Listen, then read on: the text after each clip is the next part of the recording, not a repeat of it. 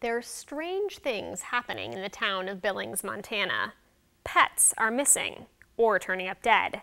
A Native American runner on the high school cross-country team is receiving hate mail. And Gabriel James is a material witness to 2 murders. The disturbing intersections between these and other seemingly unrelated events unspool in this week's pick.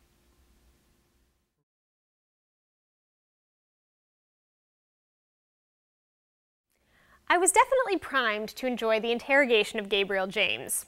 As a fan of detective shows, I'm well acquainted with the way a character's story can be effectively told through flashbacks in an interrogation room. But this approach isn't for everyone, especially because the events in this story do not unfold in a linear fashion. Nevertheless, if you, like me, are up for an intriguing mystery presented in an unusual format, Gabriel James's story is guaranteed to suck you in. Like many teenage guys, Gabe's troubles begin with a girl. Raylene acts interested in Gabe, then gives him the brush off. But Raylene is no ordinary girl, and Gabe, in his own way, is no ordinary guy. He's determined to find out what's up with Raylene, an act which leads him into a tangle of danger and surprising revelations. The one thing this story does not have is a lot of development of secondary characters. It's focused on action and on peeling back the layers of that action, as well as the layers of Gabe.